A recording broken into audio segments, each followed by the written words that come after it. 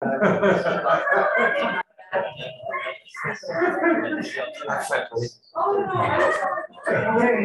welcome to the Rio English Library lecture series. David Aldrich is our speaker tonight. He's a 10-year resident of Merida. I met David a few weeks ago when he attended one of these talks back in December, I think. And I literally chased him down the street once I found out who he was. Someone said, "That was David Aldrich." And I wanted him very much to do a presentation here, and I was able to track him down. Last week, he presented, or he opened his house to us on the House and Garden Tour, and I was kind of happy about that. I thought, oh, this is great. A chance for our library members to finally see David Aldrich's house. No one's ever been in it before. Well, it turns out he's been hosting wine tastings there. He's hosted artist studio tours there. So people said to me, "I've been in this house 5 times." So thank you for being such a good supporter of the library. David is a lifetime fine artist, a medical illustrator, has a background in human figure, and that's what he's focusing on now again, as you can see. This is a masked health event, please, so keep your mask on for the whole time you're here, and there'll be time for questions at the end. David, if you will go ahead. Great, thank you.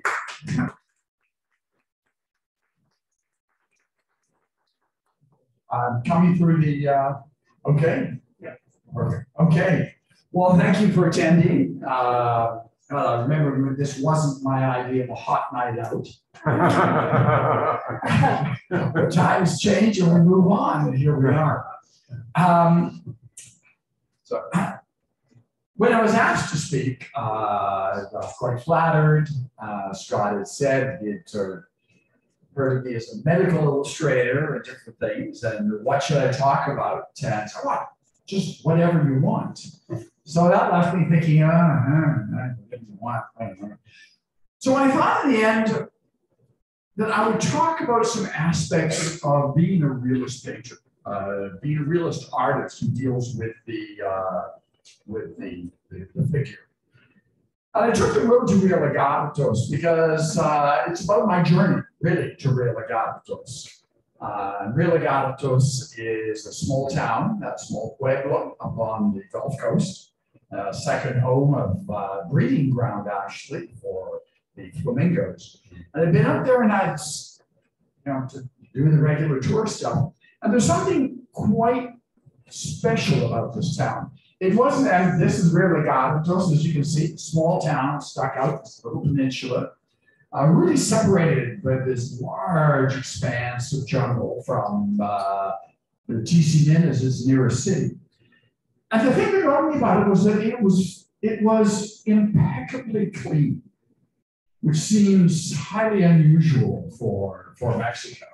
But it wasn't anything special as far as any geographic things. And the more I looked at it, the more I thought it was interesting. Like it was the community of Rio Lagartos that seemed to be really interesting. And I connected with Joe Pope, who owns one of the hotels there, the Yola. Through this idea, Pastor, what if I could do a portrait of Rio Lagartos, one of the people who make up that community? And she got excited about it. We ended up having she arranged a meeting with me and a number of townspeople who were there, people who had a certain influence. As I found out, everybody's related in Rio Lagartos. It's quite a fascinating little town. They were excited. And I was there when I gave this presentation. My friend Holly came along with me, and immediately said, "Well, let's go now." And off we went. And they took us through the town, looking for people who they thought would be truly emblematic. And what I wanted to do was to do a portrait and show the diversity of this community. So, the first, in the end, this is going to be 12 paintings. I take a long time to paint, so this is probably a 2-year project yet. The one over there with the couple, that's the first one that I finished. Just this couple for me is kind of a Mexican Gothic picture. There's an aspect of that traditional Catholic, Maya way. And this is the second. This is the second one I'm doing. This is not finished. I normally, in fact, this is the first time I've ever publicly shown anything that isn't finished.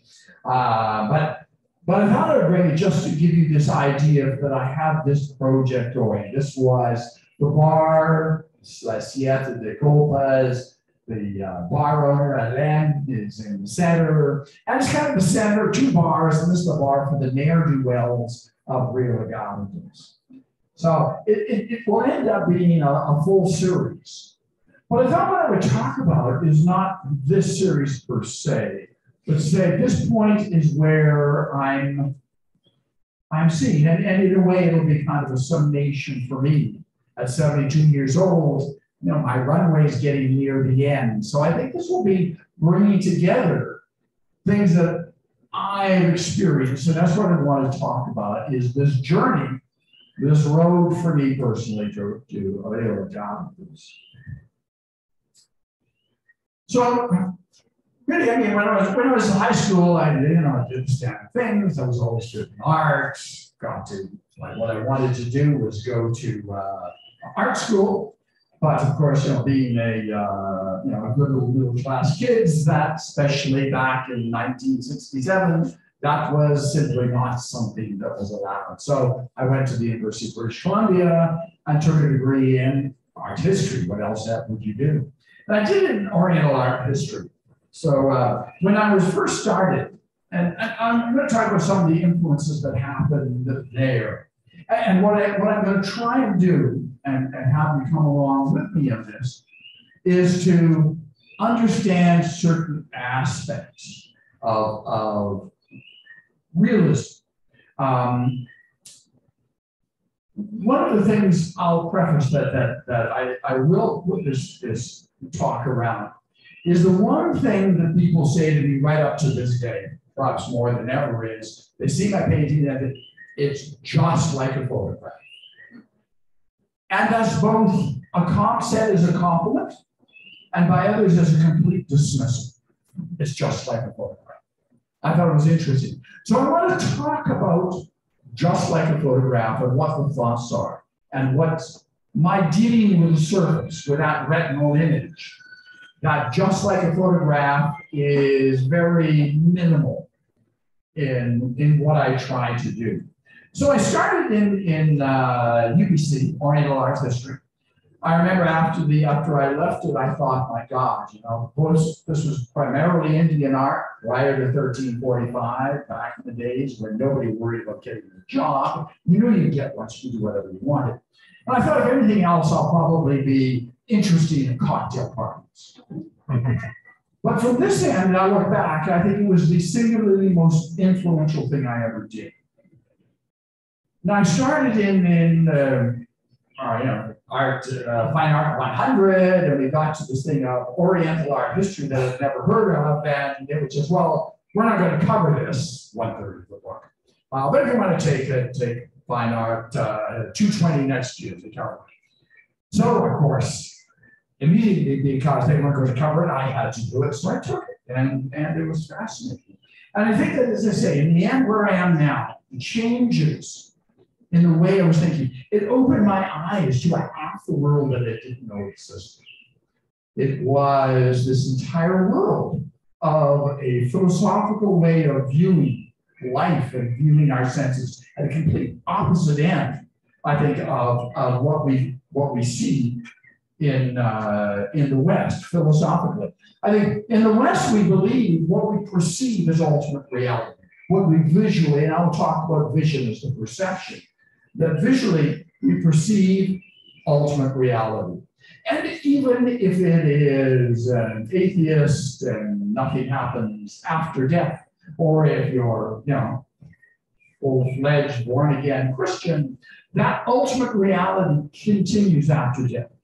When man is made in the image of God, man is in the likeness of God. When you leave this life, you see people. The self maintains itself because it is the perception of ultimate reality. And from a Western perspective, It is that what we perceive is an illusion, that we can't perceive ultimate reality, that life is the dream, it's this brief moment, and all we can look at and understand is we're trapped in the illusion of life, and ultimate reality lies beyond that. And it is impossible for us to know it because we are imprisoned within the illusions and the perceptual illusions of life. So I thought it affects me the way that there were these two different ways of viewing that retinal image of factual, perceive it, it goes forever, and the other one, which is it's all an illusion, is just a play, it's just for now. So I continued my studies and working on my BA, and of course in that era, that's 1968, 69, if you were all intellectually anywhere, you did drugs, and I did drugs. And I remember my third acid trip, which became my last one, and I bring this up because it, again, significantly changed me. I remember I was, doing everything, and I would always get to this point where I would lose touch with reality and kind of freak out. It wasn't something I liked.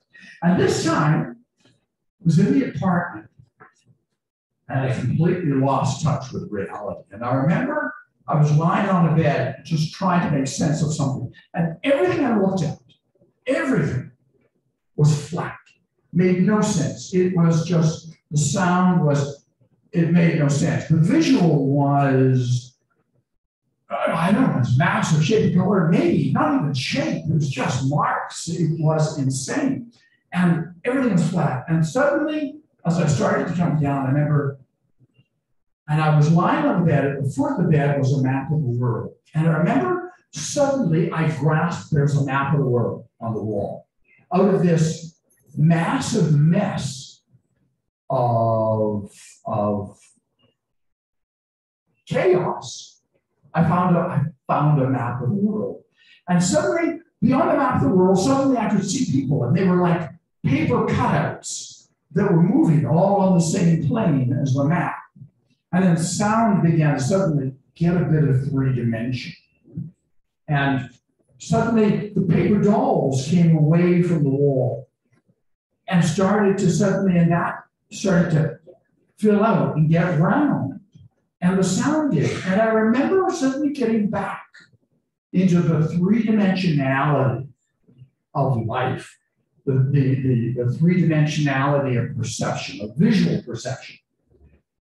And vowing at that moment, life is this brief bulge into this illusion of life, this 3-dimensionality, and I'm not going to leave it. I'm going to take this for all I can. And that was sort of the last day of my drug usage. And it stayed with me as being fascinated with this visual perception, this retinal, this just like a photograph moment. And that's played a large part in my thinking. And the other thing, and I think I'm picking and choosing a few things here, and I wish you'd just work with me and keep them through the talk. And what I'm hoping is that in some ways maybe you'll leave here maybe with a slightly different view of this wonderful aspect of visual perception. Marcel Duchamp, and I'm sure if any of you are in the arts, you're familiar with this. 1917, a seminal piece. And I think seminal in many ways. During the end of the First World War, the Dadaist movement, there was a lot of things. He took a urinal and he took it off the wall and he put it on a plinth. He signed it Armat and put it up for the exhibition. Well, I mean, it was scandalized and everything, but I think what he did was that he embodied where art in the 20th and 21st centuries went. And it was this separation of the precise moment of the idea of, in this case, very much the idea of action, of usage, and changing it so that you see it and you perceive it in a different way. So it stops being a functional urinal and it demands you think of it in another way. And I think this was really the separation of art up to that point into low art and high art. I think before that, there was not quite the same descriptor as there is now. And now I think we've come along. One is commercial art, one is the art that's involved with the action of doing. And then there's high art, fine art, which is about ideas. You know, and that the sense that you know, the true meaning lies beyond the mere descriptor of the action of the moment. So hopefully I haven't lost too many of you on that thought. But I think if you think the urinal on the wall and you remove it, so now it's not a urinal, it's a shape. It forces you to visually approach it in a different way. I think in Duchamp, it wasn't that this singular man suddenly created a whole new way of thinking. I think everybody, all of these things that really change, we find people who are emblematic at the time. They do something that embodies where art was going. And it comes, similar to Darwin, it wasn't Darwin that personally thought about evolution. There were a number of people writing and thinking about it. He just happened to hit it. So I think, again, it's not obvious what this one person did. This is really emblematic of that movement at that time. Okay, so I took those away from UBC. I went off to India, studied, came back. Now, didn't know where I was going to do, what was I going to do with this degree in oriental art history. I enrolled in art education. What else do you do with an EA except to become a teacher? And I got accepted to the University of Toronto. At the same time, I was going to a school associated with the School of Art, 3 small schools, and doing some life drawings. I figured, I've done all of this art history, but realized I didn't actual technical, they couldn't do anything.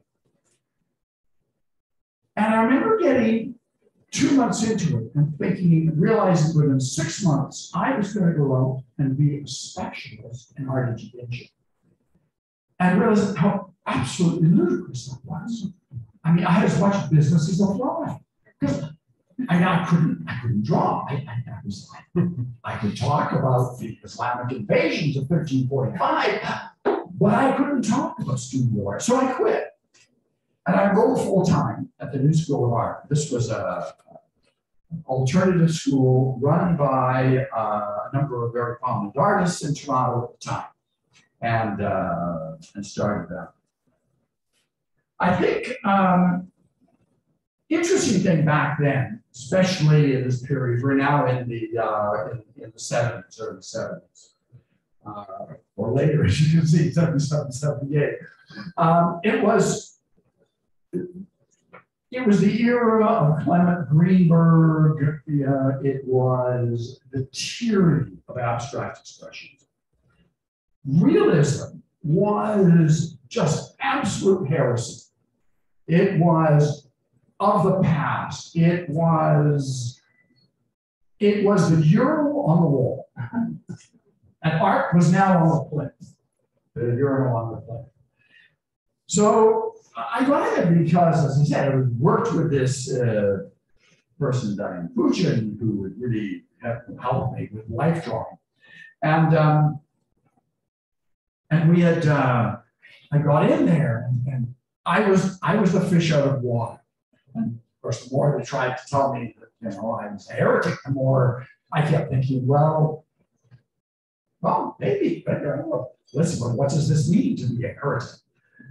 And I continued on with drawing. I thought it interesting in that was I actually had an instructor come up to me looking for to say, these are paid to do this, and saying, I have no idea what you're doing, and I can't help you, and walked away. And I think that was very much that era. While I was there, I found that if I did life drawing, and it was just from the model, I'm learning to drawing, there would be male models, female models, female model, no problem, anything, anyway, fine. The male model, if it just happened to be that the way they were lying, you could see the penis.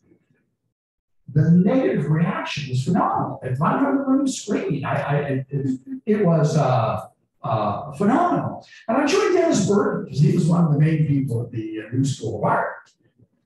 And he did these vagina paintings. And he would have shows in major galleries. And people would come and have cocktails and talk about it. But you couldn't do a penis. Even when that wasn't about it. I mean, this is sexual. And I was that's life drawing. It's just what it was. So I began to try the mares. I left after about a year and a half with the New School.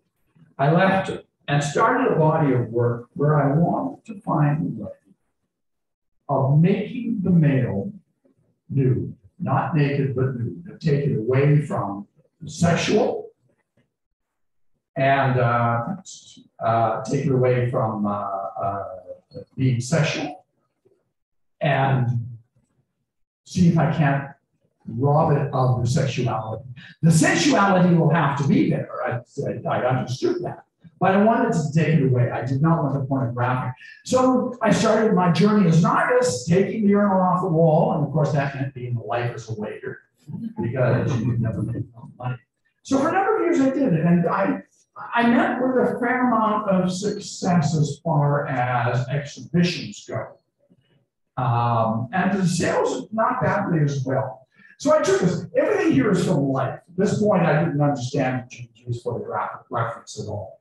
So everything was from life. And I was fortunate, people seemed to like what I did. I had a lot of people who would volunteer to model for me, so perfect. And I went through a series, and the whole point of this was I wanted to take the realism, I wanted to take that radical retinal image and abstract it without turning my back on the realism. So it was a case of thinking of shapes, of thinking of what I brought in, of how would I use the shadows. They were composition. I wanted to play with the frame.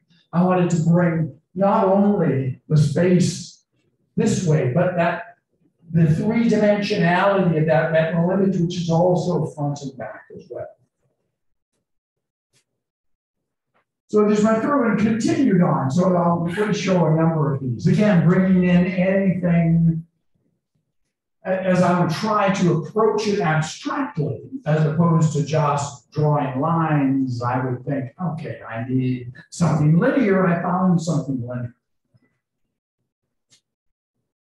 And at this point, a partner of mine at the time had these 5 pieces of black vitrolite, which I loved. The other thing was I found that I loved the vitrolite. I could move these around and place them and draw it. It was still a matter of trying to take that figure and still from life, but not all. There was still a combination of things that I would bring together. I love to play against the hardness of the vitrolite and softness of the flesh, the essence of going back and forth. Again, I think there's a sensuality, but I wanted to see if I couldn't get rid of the sexuality. This again, looking at the figure, I wanted the sense of something hard, something soft. I'd seen this radiator in this guy's house. And so I worked in a series of things together. I wanted to get the softness, the fluidity of the flesh. I want to get the feeling of that immediate perception and counteract it. And again, without a narrative, I was really trying to avoid the narrative. Another one, this one never sold, and it was always one of my favorites. And I don't know, I think it was again that distortion of the body, that really getting, zeroing in so close with the foreshortening. But as I moved away, I started to think, okay, I was working, these pieces were all about, that thing. But it's 16 inches square, probably 15 inches square. But I still wasn't managing to get where I wanted as far as transcending the sexuality of the male form. So I started to do large paintings. This one was about 3 by 5 feet. And I took some of the original drawings that I had, this is the one, and tried to sort of bring it up just to see if I could make size be something different. If I could make it larger than a pornographic page, would I be able to actually release release it from the sexuality?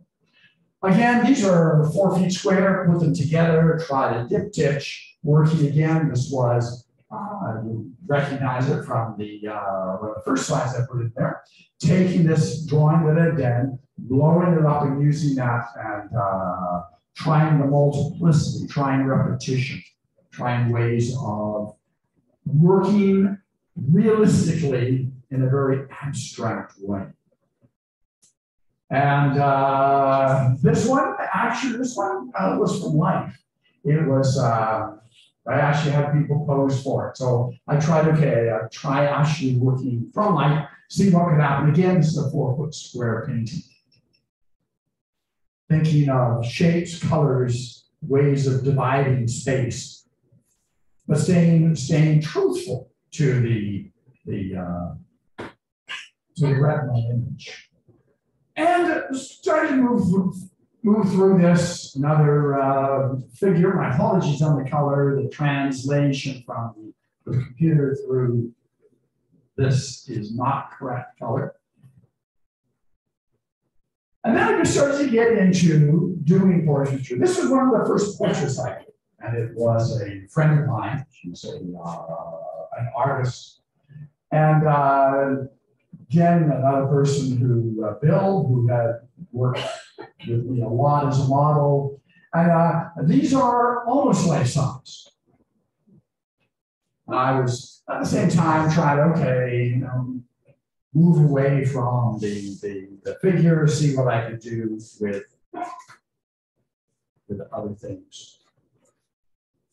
So as I moved on, I got tired of waiting tables and tired of being poor. So I ended up getting opportunities in illustration. And again, the urinal's back on the wall. It's doing stuff, commercial art, stuff that's going to be involved in money and doing.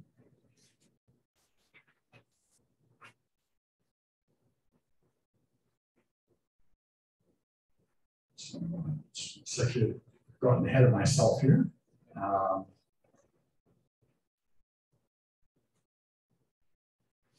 So I had gotten in this period a commission. It was from a bar to do a poster.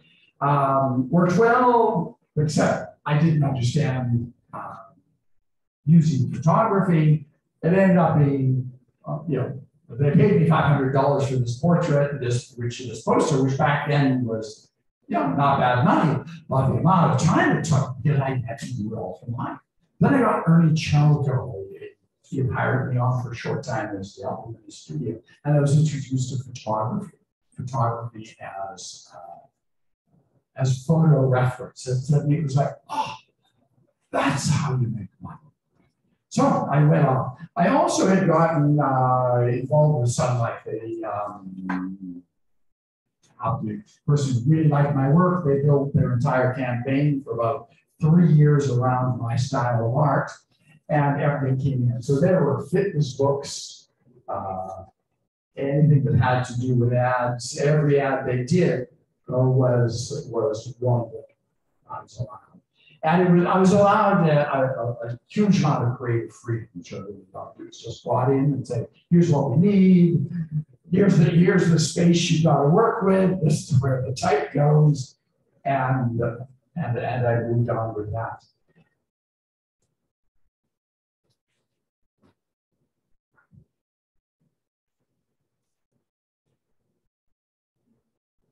And this is my draftsmanship got me into these jobs. I was also introduced to things like the graphics camera, the old camera that the photographers used in the 40s with a sliding front and a Polaroid back. So it was kind of this wonderful way you could actually take photographs, see a reference right there. No, I need something. No, I need to move it, change it. And it wasn't really a case about no longer trying to deal with any sort of particular aesthetic thoughts, but it really was about having that speak directly to the people who were watching, who were consuming that. At this point, I got into medical illustration, and it was I had turned 30. I remember sitting and thinking, you know, I lived in this garret, was terribly romantic in my 20s, and probably would be okay in my 30s, but if I was here when I turned 40, I'd be pathetic. So if somebody had told me about medical illustration, I never knew there was such a thing. But I knew that they did a full dissection of a cadaver in the first year, so I went for it, totally intending to drop it out the first year, thinking, when am I going to have a chance to dissect a cadaver? Got quite taken with it and stayed with that. So again, another shift. Again, the urinal is still on the wall. We're still dealing with the moment. We're dealing with action. We're dealing with those images. What I loved about medical illustration was that you had to draw realistically things that you could have no reference to whatsoever. The only thing you could know was you had anatomical atlases, you had medical libraries. You know, you were trained to know what information, you know, to understand what the problem was, to be able to go and access the information and read it, and then the drawing abilities to be able to actually create it. So, you know, series of different things. This is dealing with thyroid. This is about small strokes in the brain. The other thing I found, which I loved about it, was that it was really about communication. And it was about needing to understand your audience, needing to understand what, you know, the visual ground and where someone comes in. So actually, the easiest thing was to illustrate for doctors. The hardest thing was to illustrate for the general public who really do very little. So in this case, these were ads.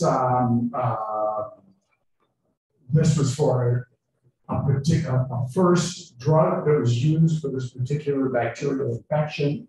It actually showed the first little signs of some hope, in this case still palliative, but still some hope. So this whole idea was the first light. So I wanted to get the sense of underwater mines, use those metaphors. This one had to do with an article on breast cancer. But again, on this side, something for physicians, it was easy. You know, everybody knows, they know the colors, what the colors mean, everything is in it. A lot of work was for patient education. More challenging because somebody comes without any knowledge of the body, they need to know right away at this moment, they want to understand. And how do you actually manage to do that? I used to tell my students that when I taught them medical illustration, the medical illustration is about the fine art of deletion. You have to leave out 99.9% of what's there. And you have to know what is that 0.1% that you need to include and how to show it to that particular audience. And again, these would become posters. What I'm showing here is work that is before it was actually taken into print. This one I thought was interesting. Got to a point, you know, try to work it up, make it accessible to the average person. Everything went through fine. The work was done. Everybody did it. When it went back to the pharmaceutical company, it went through the layers, and somebody near the top hadn't been consulted and sent it back to me for corrections. And the only comment they sent was, because these were for posters to go in doctor's offices, said that it wasn't pretty. And it was like, so they said, no, the doctor won't put it up because it's not pretty. So I went in and I really pumped up the you know, in this case, the Crohn's, I pumped up the blood, and I, you know, really made the messy stuff messy. Send it back, she wrote. So, this is really showing you where that kind of stuff went. So in this case, this was for a surgical drug used in surgery, Peppercell. It had to be an illustration that would be, I was not told what it had to be, but it had to be told what it had to do. Where type had to go, it also had to work in 3 vertical planes as well, so it could be folded and worked out. So work through that, get the sense it was going to surgeons, that's to make sure the surgeon could relate, understand. This is patient education, similar to what I showed you before. They would be these kinds of, in this case, it was done in a large booklet. It was designed to be in a doctor's office. And that's how it was used. Okay, now I'm going to talk a little bit. I had this question posed to me that was quite fascinating at the time, which was, hasn't everything medical already been illustrated? And well, it seems to be true. It's not true at all. And I'm going to take a break in my talk right now. I did a personal detour around this point. I got positions in universities and got into administrative positions, and really did nothing for 10, 12 years, no drawing whatsoever. Remember when I first got a position at the Alberta College of Art and Design in Calgary, and I found this house that had a studio. I thought it was wonderful. And when I was explaining to it, one of the faculty members was saying, "Oh, that's great." And the president was saying, "Yeah, I said it's great. It'll be a good place to write memos," which was really true. It was sort of this all-consuming jobs. So, well, I took that detour. I'm going to take a detour from this talk and just talk about some other things that. Some ideas that, picking up on what we talked about, that coalesced for me over this period as well. So I want to talk about, when you say hasn't everything been illustrated? It hasn't, because it has, the urinal on the wall is about the moment that you're in. And I want you to get, hopefully, I'm going to bring you through some examples so maybe you understand, I can make this understand a little more. So, when I'm talking about the immediacy of the moment, I like to think of a little Eastern, but if you think about this, I'll talk about one myself. I think you probably said something. I have never not been in the present. In the immediacy of right now. Never. If I look at pictures of myself in the past, and I go back in the 80s, it's like I'm dressed for a retro party. You're, oh my God. But I can honestly say at any point, I have never been in a retro party. I have looked at the mirror And I looked good, I've not looked good, but I looked like I looked now. I've never looked dated, I've never looked futuristic. I look just like I look like that. I may give you a little, but as far as anything else, those things go. And I think that's interesting because in this moment that you're in all the time is the moment of action, the moment of engagement with the world. Is the only time that in which you can act. You can't act in the past, you can't act in the future. You can only act now, and life is all about acting. We never leave that moment of acting. So, and thinking back on our mountain, Duchamp, right? We are only there while the urinal is on the wall. It's about the engagement of life at that moment. It's that retinal image. Now, I'll try to show you some things here. So this is from a new project that's been done, They Shall Never Grow Old. It's somebody, I forget the name of the guy who's taking this.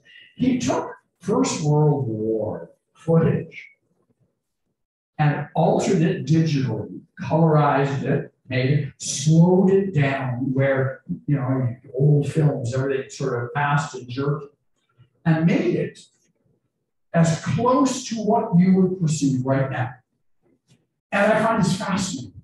I found when I did this, these guys, the First World War for me has always been separated. It's never been a part of the immediacy of my present. These guys are war, not quite. There's still some things here that are not done. But the change here is because this is more, has been brought closer to your retinal image of right now, of this moment. Another thing I looked through, I remember thinking, you know, I was thinking back on this, one thing I kept wondering was, I remember when Elizabeth Taylor came out and played Cleopatra. And of course, I loved Santa Geronimo and of course, she loved Cleopatra and Elizabeth Taylor. And I knew that this was just the way Egypt was. And I kept thinking, when you look back in previous movies, that you know, in Claudette Colbert playing Cleopatra, it was the same, the same kind of furniture. But why did they have it certainly didn't look like Egypt. It looked like a 1940s idea of Egypt, right? But Elizabeth Taylor looked like Egypt. Well, now I look at it and think, right? But I think what is interesting on that is that even to go back in time for a period, for us to be able to experience it, we need it within that moment of the present that we are. For us to go back and be a part of it. We can accept the costumes, we can accept the horses, we can accept Ben-Hur, but he's gotta look like you look at this moment. Pride and Prejudice, you know, Greer Garson, I don't know. I look at her dear, it's like, you know, yeah, I'm sure it was a great old movie, but I'm sure it doesn't look old British. Getting to the 1995 with Ava, right? You know, suddenly it's like, oh, okay, I was transported back to that. And then if you look from then until the 2005 version, even more. You know, the idea, maybe there's a casualness, but if you look at the difference between the two, there's still this somehow, at this moment, becomes more accessible. Whether it's a better movie or not, something different. But I think that interesting thing is that as soon as something passes us, the moment we experience, the moment of action, the whole thing, hermeneutics, is that it becomes layered with all other meanings.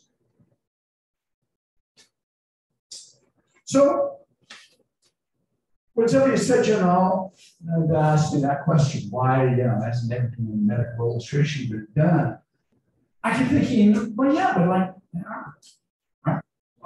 What more can we say about Coca-Cola? Right? But again, what Coca-Cola has to do with all of these is about reaching you in your moment of action, of reaching you in the moment of now, when you make those decisions. It doesn't want to be clouded by the past. It wants you to be able to engage. And to engage, it's got to be in sync with that retinal image that you have at this moment. So if we look through these, you can go right off the bat the different eras of these two. And this is a contemporary coquette. Yeah. And listen, we only see Coke. Maybe should get some Coke. It speaks to us directly. And I think that's again that urinal on the wall.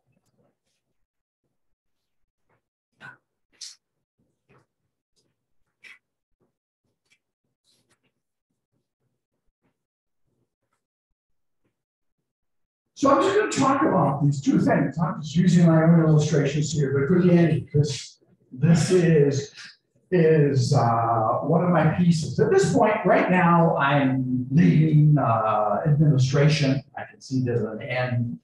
I'm trying to say, okay, well, what do I do? You know, I want to get back to painting. I want to get back to art, but I don't know where to go. It's what do I do? You know, the sense that I somehow should be moving forward. I used to tell my students that every piece you do should be the best you've ever done. And if a year is in the garbage, you haven't moved forward. You should look back 5 years and think, oh my God, I can't believe I did that. And I find that works very well. So so I went back to the original thing. I went back to how do I make the naked man nude? How do I make people receive the male form the way you receive David, Michelangelo's David? And I worked again with try to work with those same things. I mean, technically, I don't know if intellectually I did anything different, but I think technically it got better, as opposed to the illustration. And I think what it is here, I need to remember, and I'd like to sort of bring here, is this whole idea, this dichotomy that we created. You know, it looks just like a photograph. Is all about this part. It's about it's about being in the present, being in action of engagement. And what fine art becomes, and this has been taken over by commercial art, advertising agencies, you know. The whole idea is you're going to act, you're going to do something with this. At some point, is to be involved in what you do in your day-to-day. In the fine art, it's not about action, it's not about engagement, it's about ideas, it's about. So we block out the world of action. And I'll take, we should go to the symphony. The whole idea is you enter a theater, you sit, you stay motionless. The lights go down so that you're only focused on this select aspect. And you do not engage in the world. If somebody has a cell phone that goes off, they decide to play with it, and then that horrendous woman who unwraps that candy. And we hate it because it is bringing us back to a world of engagement as opposed to say, no, this is high end. We can't have that. So it's this, again, this absolute separation. So I'm going to just talk about a couple of artists that I find fascinating. I know I'm sort of coming at in a number of different ways, but hopefully just get you enough to think a little differently. And in this case, there are two artists that both deal with human figure, and I always find both of them kind of interesting in the way they have blurred those edges. One is Gunther von Hagen's body rolls. you know, as to say here, sculpture in search of acceptance through low art. He was an he is an anatomist. You know, there's a lot of controversy about it. But he's predominantly sculptural. His issue was, how does he overcome people's inability to truly accept the plasticization of human bodies? These are all bodies, there's lots of stuff, and they, you know, prisoners from China, there's a set of stuff. So what he did was, he put these into exhibits as science and sent them to science centers. And we all went to look because this was now educational. This was now involved with the action of the present moment. You could go and learn and take that away and do something. This is from Albinus, and it's an illustration. Now, this is from the 16th century, when it truly was a case of dealing with the body that had to be shown. This was a body which is in the image of God, in the likeness of God. So it was a case of still not showing full death. This was didactic, especially for them. And you can see the muscles have some numbers markings. Van Hagen did this. But I think, and I'll show you, I think it was sculptural. For instance, this one, have many of you seen his body world exhibits? Been all around. Made a fortune off it. This is absolutely, I mean, they're magnificent dissections, but they have nothing to do with didactic learning. It's strictly sculptural. Again, another one of his pieces. So you see, you have these major pieces, and they're all sort of cluttered with, you know, little things talking to you. They're truly didactic, but this is what it's all about. You know, I don't think you can walk away from learning anything from this other than, wow, interesting. Right down to this piece, which you know he's done. He's even put himself in the middle in this promotional shot of these people playing cards. You know, just so much taken from this. Strictly sculptural. This is not about having anything to do with the didactic aspect. Another person I think comes interesting, transcending the low art of medical illustration. Newman, he's a Canadian artist, looks out of Quebec. Now I'll show you what he's, just to show you what he's done. This is a work by the Foster Chuck. She was a Toronto medical illustrator in the 50s, worked extensively on a particular atlas, and anatomical atlas. She did beautiful painting. We studied her all the time. We were just a master of it. And in medical pen and ink, there's this eyelash. Because medical illustration at this time, it was pen and ink because it was the best way of getting good prints made. So this whole idea of eyelashing was to create shape and expressive. So what Newman did was take this. He would take vintage pictures. This is a hermaphrodite. But he would use eyelashing in ways to create form within the form. So it was fascinating. And if you go through this, you'll see there's a hand there. There's penises. There's the hands actually in the midst of masturbation. I was quite fascinated. I mean, all through this, he's taking the low art and taking it something quite interesting. In this case, this exploded head. He's gone in and he's used all of the different shapes that you would have used in medical illustration, but to create form, to create interest. Okay, and that was just to get you to a point of seeing, I think, you know, this as I go on, I'm looking more and more at, you know, maybe the journal can be both places at the same time. Maybe it doesn't. Maybe Western art's obsession with the separation of experience. Maybe Western art's obsession with, but it's just a photograph.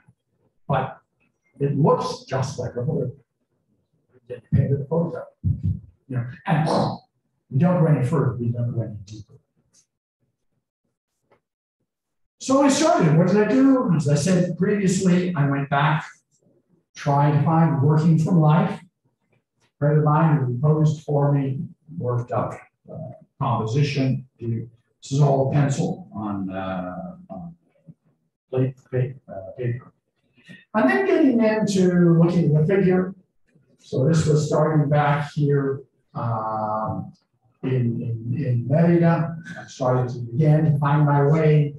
You can see sort of the same kind of similarities. I'm still trying to deal with the male figure, trying to deal with aspects of it, but at the same time trying to abstract, work with the abstraction of the hyper realistic.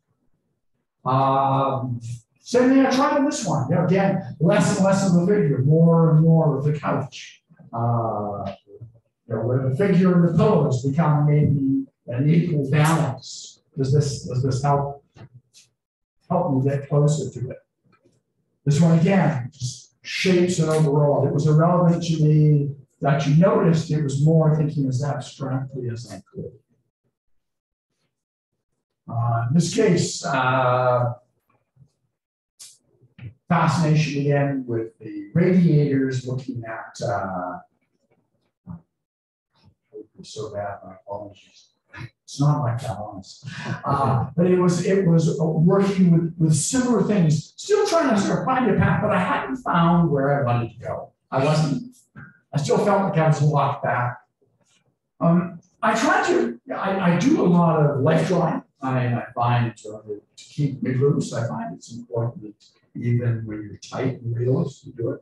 But I'm still trying to find, at this point, I haven't fully left ACAD. ACAD is not a traditional school. It's very much of a, you know, it's actually very divided. It's got a very much strong, very traditional design area, a strong, very fine arts. So I think maybe I need to do some. So I would try it. I got into portraiture, see if I could loosen it up.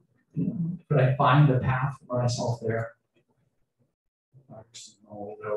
Most of you here, I'm sure, are familiar with Louie. God bless her, she posed for me several times. Again, all from life. And then I started to work. I was in Canada. It was a niece of mine. I happened to catch a picture of her on the cell phone at a particular moment. And I thought that there was something there. And for me, it was, she was 13. Her mother didn't like it. She wasn't happy. But for me, what I saw there was that 13, you know. Don't know what's happening, you know where you're going. It's that strange time in life. And I just felt it from her. So I did this and I really liked it. I liked where it took me. I was thinking, you know, it was taking me, I think, to a point of bringing those sides together for me. This is two parts. So initially, it was a fellow who came over. He had his partner. He wanted a portrait done. And at one of the open houses, the studio tours, and liked it. So he brought his partner over. And a bunch of photographs. Took this. Did the portrait. Now in Toronto, he loves it. And I thought it was so interesting, the guy. There was another aspect I did. And so I did it not as a portrait, but it was more, this was me trying to be more the fine arts. It was the idea of the figure. Yet if I look at them both, and I see them side by side, they feel closer than I've ever gotten with those two parts. In 2017, I had this opportunity to go to a workshop by Shane Owens. She's American, lives in Albuquerque. And happened to be, I was put in touch with an ex-spy, related to him, got this thing, and it was 1 week of, it was going right back to tight. And her partner, David Castle, was the same, beautiful tight. And the interesting thing was I actually had seen him in New York the summer previously. Oh, I love this guy. So I went back there, and it flipped me to where I am now. Finally, I decided it didn't matter. I didn't have enough of a runway to worry about gallery representation and developing a career now as an artist.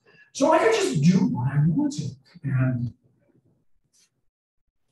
And I started down the road where I am now.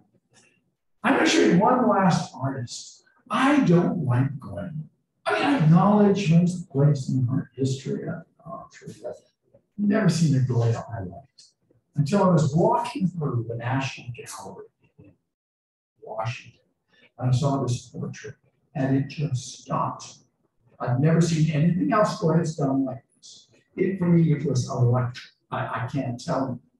I just, and nobody's ever jumped out at me like this. It was, I know it was fascinating.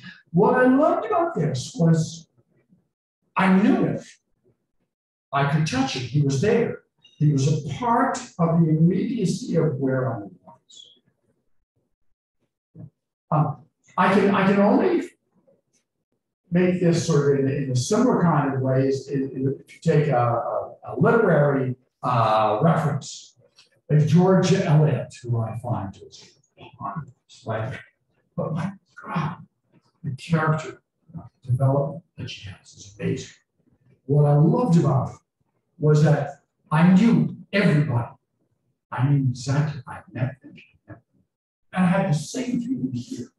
I knew this person. And this has become for me where I said, where I want to go now. I want to find the universal without having to deny the visual fidelity, without having to worry about where the urinal is. So I started off, and this is another niece of mine who had come to visit. She was down at my house. 16 years old. I wanted to follow along that particular portrait of Bartolome Cervera.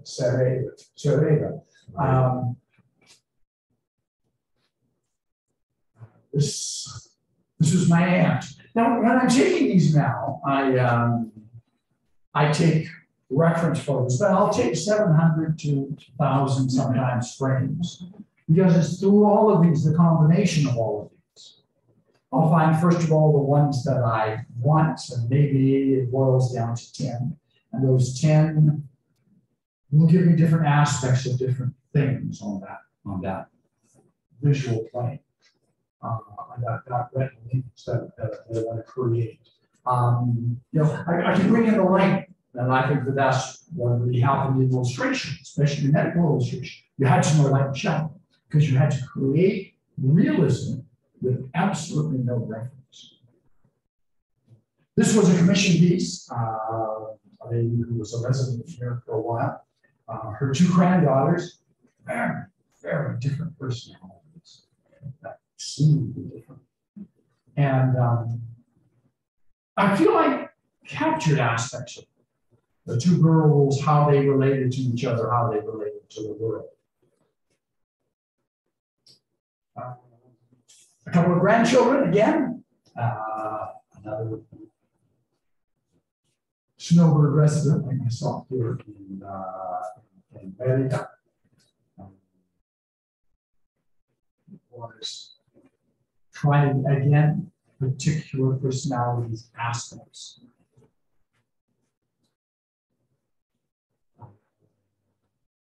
two ladies, one's just left, they're from Detroit. I wanted to get them, but I wanted to also try and capture what that aspect is that was between the particular relationship they had. I wanted those figures to interact with each other. Now, does this get here going on? No, probably not. But it's the ideal of what at least I'm aiming for. My brother's dog died, and this was in a very special way. So, a portrait totally fun. And for me, again, it wasn't pictures. This is actually a combination of a number of different pictures that I have in there. But I wanted to get it done to the point where I could smell it. It wasn't done until I could actually smell it. And it does it for me. You know, I can smell totally. And when I got to that point, I thought, okay, it's there. And then he was a water dog. He had a sailboat. He loved it. So I put that sailboat in. The idea of he's still protected where he is. My sister-in-law sits at the foot of her bed so she can look at it. So I think it worked. My partner did. I wanted to capture him in ways that I know. It was interesting. I've done a lot of portraits of them, but this one, it had been, I was up at a cabin on Hollywood Ridge, which is above Vancouver. And at my brother's cabin, you see this light that came through, and I tried for years to replicate it until I finally realized it only happened in a 3-week window at the height of June. Other than that, trees and sun was never there. So went up there and found the light. Did I think about 1,200 photos, came down and pulled it through. But I think I wanted to cut for his sense of bravado, which was not always truly who he is. Practical guy.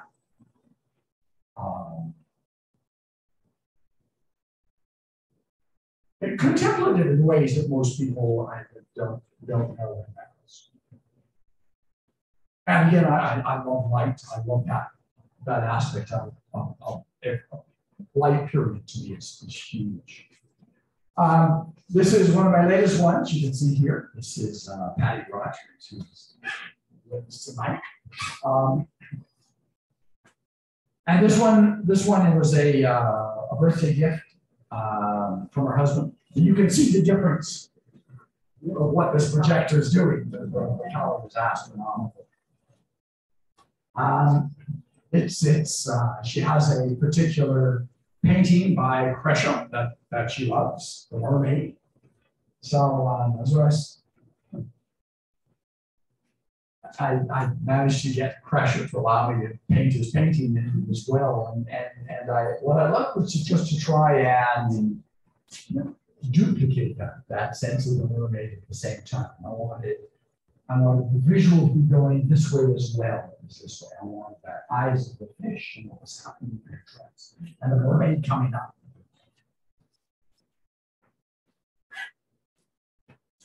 She was given to her for a Christmas gift. She had absolutely no idea it's coming. And it is stunning.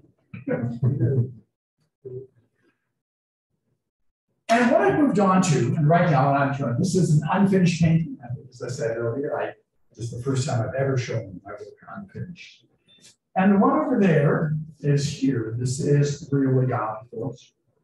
So, and I'm seeing this really as that culmination of where I've gone on this road to Rio Lagartos. I'm finding resolution between the urinal on the wall and the urinal on the plinth. Between what do I have to do to have a show, and what do I want to do? It's going in the direction that I want. And I think now what it is that Bartolomeu Soreda. I want to find our Talmud Sarah for myself. So in this case, these two people, as mentioned earlier, they were fishermen, both he and his wife, bad glaucoma. He's had a stroke, I can tell it's a facial nerve paralysis. I could see all of these things as I was painting it. Fascinating when we went, and I think when I was looking at this, the other thing I learned in this process was as we would see these people, perfect. And we'd make an appointment to see the brick would back this afternoon at 5. And we'd arrive and they would have changed. They would have gotten dressed up or something. And I was thinking, no, and then wait. This is me. I'm layering my alternative reality. Right? I'm not, if this isn't the moment that they're in, I have to take them as they are. This is who they are. It's not a travel poster. It's not a, it's not a National Geographic article. This is trying to capture who people really are. So she put on her Sunday best dress, and so on dress, her best jewelry. He stayed just like he was in the Coca-Cola chair. The shelf is crooked. It's been crooked every time I've done there. They even put a new tchotchkes on it, and still crooked. So I kept it crooked. I thought, this is who they are. She gets dressed up, he stays there. And then in this bar, right now, so I've got about 10 paintings, all in various stages. They're also composition ready to go. And then the end was just coming into the bar, taking it as it happened. I thought also maybe you could see, so I go painting, I do numbers of passes. This is probably about 5 repaintings more before I finally get it to it. This is the ground here, hasn't been painted. Back has had 1 pass, the biggest had 2 passes. These will probably do another 3 or 4 passes. But that's the journey that I'm at is it's been mine. So I've reached the end. Did I answer anybody's questions? Yeah, I thought it was absolutely fantastic. Thank you for sharing that whole life journey. Thank you. I've had the opportunity to spend time drawing with you, and just as enthusiastic every day as you are tonight. The process of drawing. For those of you who can't hear, he's just saying nice things about it. So uncommon.